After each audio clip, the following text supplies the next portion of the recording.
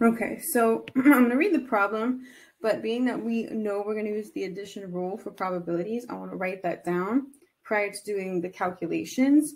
But I'm going to read it first, and then I'll look at it and determine why we know it's the addition rule if we're not told based on the question. So at a local clinic, the probability that the doctor sees a patient on time is 73%.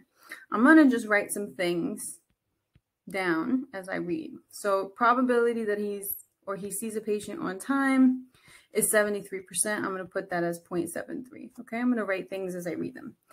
The probability that the patient is a child is 34%. So the probability that the patient is a child is 34%. And hopefully you guys are good with this notation, right? P of, this is like P of child. So probability that it's a child.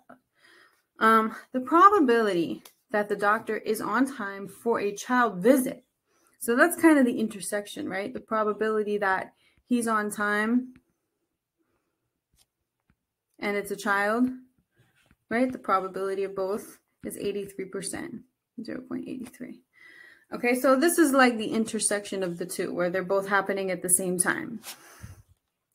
What is the probability that the doctor is on time or that the patient is a child?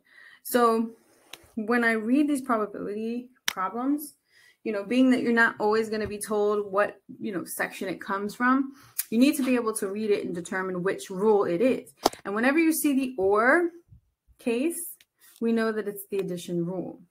So I'm going to write this here. I typically like to write the addition rule, and I kind of almost even call it the or case. Okay, now this is the general rule. Probability of A or B. This is the probability that A occurs, or the probability that B occurs, or the probability that both occur. That's what it means, A or B. So the formula, and you want to write this on your formula sheet, is the probability of A plus the probability of B minus the probability of the intersection A and B. Okay, so this is your general rule, okay, for probability. And then it gets a little simpler if we have what's called mutually exclusive events, but that's not the case here. We're going to talk about the general rule.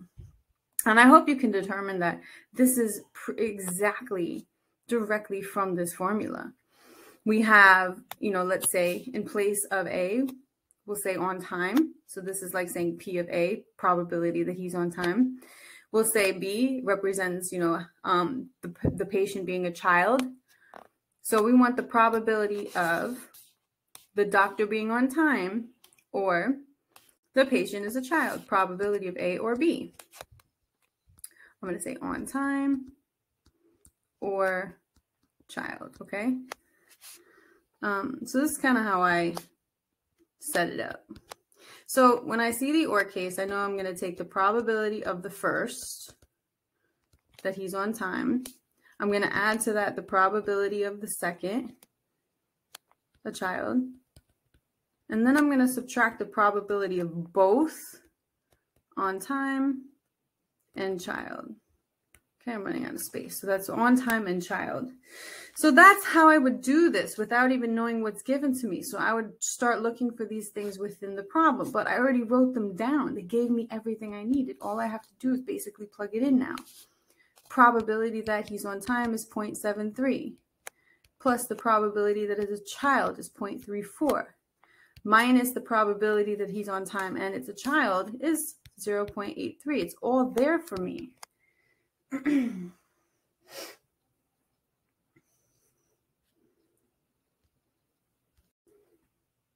And when I do that, I get 0.24. And then, of course, you want to represent your answer based on how they ask it. So, like, do I want to round it? Do I want it in percentage form? Just look for that. This one doesn't necessarily tell me, so I'd probably leave it as 0.24. And then if you're looking for like percentage, sometimes they'll put like a blank and then percent next to it, which would imply percentage. But other than that, typically decimal form. So 0.24. So Just recapping, whenever you hear the or case, you automatically are doing the addition rule, and you have the probability of something or something, in this case on time or child. So you always take the probability of the first, add the probability of the second, and subtract the probability of the intersection if there is one. And you have your addition rule.